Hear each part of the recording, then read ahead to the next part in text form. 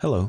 In the previous lesson, we added this large parting line between the upper and the lower portions of the mouse. In this lesson, we'll add the rest of the details and complete the mouse project. I'll just switch back to my shaded mode, so Control-Alt-S. So to visually distinguish the purple and green areas, I do want to put another fillet edge in here, but it's going to be a much smaller fillet edge than previously. And rather than representing a new part, this represents more of a texture shift or a material. Perhaps this is a soft touch material up here, and maybe this is a chromed portion or something in the final design. So for that, we want to have just a much smaller radius.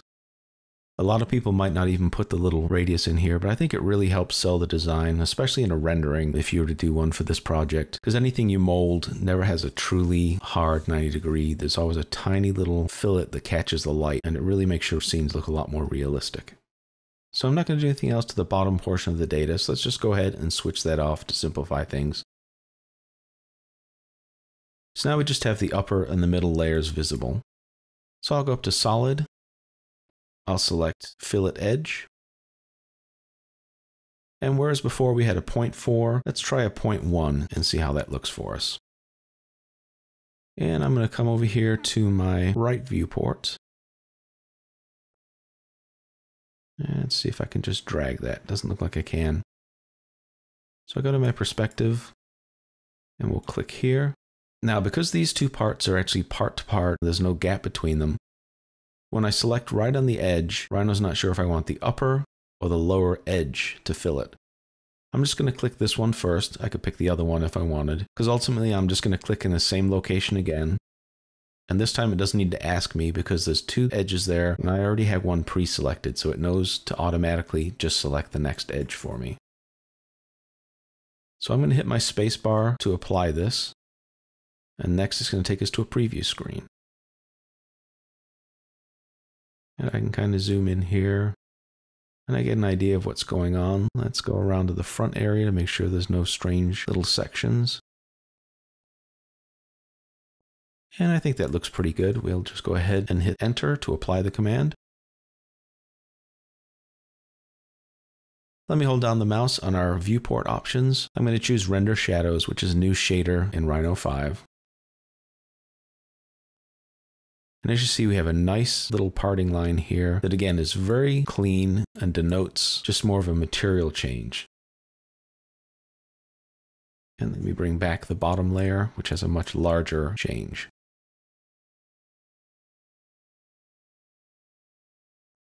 Okay, let's switch back to shaded mode. I'm going to switch off these three layers, switch back on my 2D image. So the other features we want to add are going to be this little piece that's a floating kind of a plastic piece that have a different material finish. And then of course we need to add the mouse wheel in there. Let's go into the top viewport and switch on my curves. Let me make sure I don't have anything hidden that I might need. So I'll go to Show Selected Objects. And I don't have anything there I need. So I'm just going to go ahead and draw this curve in the upper viewport. So the first thing I'll do is just draw these curves. And as usual, I'm going to overbuild the curves as I'm drawing. And I'll do some trims to get these back. Let me switch to wireframe mode, and that'll pump up that curve just a little bit more.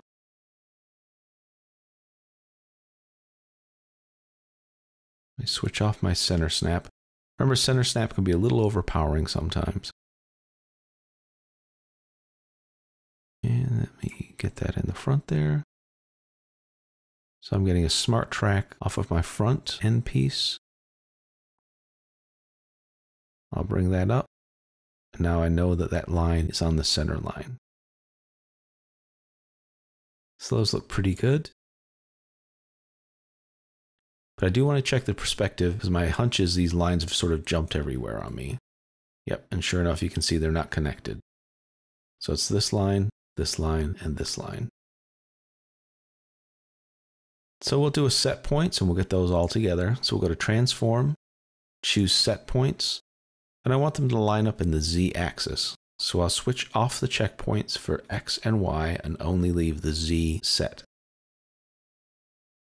So now I'll just come up here and I'll just snap to something and I'll just use this endpoint here. And now my curves are all on the same construction plane. I'll go back to the top viewport and I'll just put in these fillets here. So I can come over, just click on fillet curves, and let's try a 1 and see if that gives us what we want. So I'll click on the sides I want to keep. So I want to keep this edge and this edge. That looks a little bit small, so let me just undo that. Let me give that a radius of 2. I'll type 2, hit enter. And that looks pretty good. Let's do the same back here. This time though, I'm going to click out here and show you what happens. So I'll click there and there.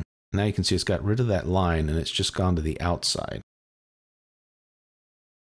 So I'll hit the space bar to apply the command again, click there and there. I think that looks pretty good. I'm going to go ahead and join these. And then we'll come over and we'll mirror these over. Select those two parts and hit join. So now those are all set and they're one closed curve. And there's my curve there. Actually work in perspective. And I can switch a few things off there. That'll simplify things. Let's go ahead and bring the upper section back. Go to shaded mode. And I'm going to select solid, extrude planar curve straight. I'll hit B to switch off both sides, and then I'll just drag that down through the object. All right, so I want to cut this upper piece so that it has this intersection left as well. So I'm going to go over, select Boolean Split. For our cutting object, I'm going to select this extrusion, hit enter, and then hit that extrusion again and delete it. So now you can see we have the inner section and the outer section. Let me make a new layer and I'll call that insert. And I'll give that a little bit of a different color here so it really stands out. So let's move this piece to the insert layer. I do want to move the insert up, so I'm going to select it and I'll choose move up from the icons. And that way, since this piece is really above the upper housing, I keep my object aligned with my layers. So my layers kind of go from upper to lower. Let me right mouse click, select change object layer. And as you see, that changes to the object color. Now I want to put a little fillet through there. This time I can go to this upper view. I'll switch to shaded mode. Let me switch my curves off. And under select objects, I'm going to select curves that are left. And that gives me my curve I just created. And I'll go ahead and right mouse click and change the object layer of that. Now there are no more curves. So we'll go over, do a fillet edge. 0.01 is still set here. And this time I can just drag a box around this. And it's going to go ahead and put a fillet on this edge. If I don't want that, I can hold down Control and just click on that and get rid of it. And you can see this looks a little blurry. If I zoom in here, you'll see there's actually two radiuses being called out. And one of these is going to be for the green data, while the other is for the purple data. So it's going to put a fillet on both of these pieces, just like we did with the upper and the middle mouse housings. So I'll hit enter and enter again. And let me bring back the middle and the bottom and do a Control-Alt-R for render mode.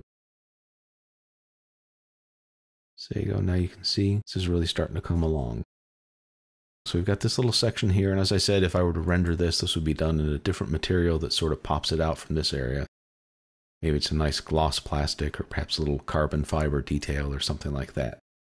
All right, so let's go ahead and add the final detail, which is the little mouse wheel. And if I go to my right viewport and switch on my 2D images, you can see that's the detail that we're going to add right here. So this is fairly simple to create. We're going to actually go ahead and create that using just a circle, but we're going to choose the circle diameter method. And the reason we're doing that is if we start with the circle from center, I'm not sure how far I'd have to click here and then drag out to make the circle the size I want. Because remember, this curve actually is much larger. It's probably down in that area somewhere. So by using the circle diameter, I can click here on the upper edge. and just sort of drag down until I get a shape that's about the right size for me. I'll select that object. I'll go to the top viewport. And let me switch these layers off just so I can see my sketch. And I'll select solid, straight. And I want to hit B and enter for both sides. And I think I'll go a little bit larger than this wheel is actually created in my sketch. And I'll bring back these layers. And because they're all selected, if I click the icon for the light bulb on one of them, it applies it to all of them. And you see it brings that back. Let me switch 2D images off. Now I want to put a nice fillet on here, but I do want to know what size this is. So I can go to my drafting tools, select this end, and I'll just zoom out a little bit. So I can see that 7.91 is the distance between those two edges.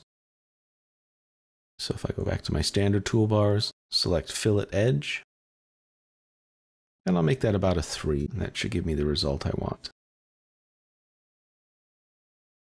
That gives me kind of a nice looking wheel. I'll select that object.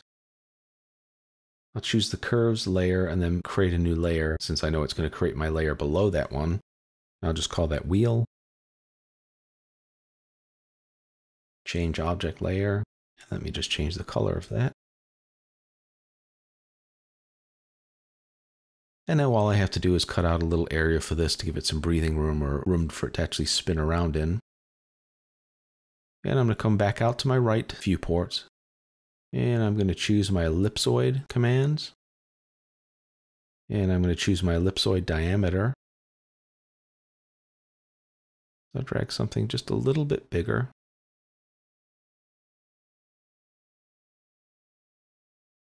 And go back to the right viewports. And I just kind of drag this up. Looks like I'll need to scale this just a little bit. I can see in here is right where the object is breaking through the surface. So I'm just going to squish this just a little bit. So I'll do that with a one-dimensional scaling. So I'll select that piece, this piece, and just kind of scale it down like that and bring that up again because I don't want that to dig too far into the object. So now we have that. So we'll select this, we'll do a Boolean difference.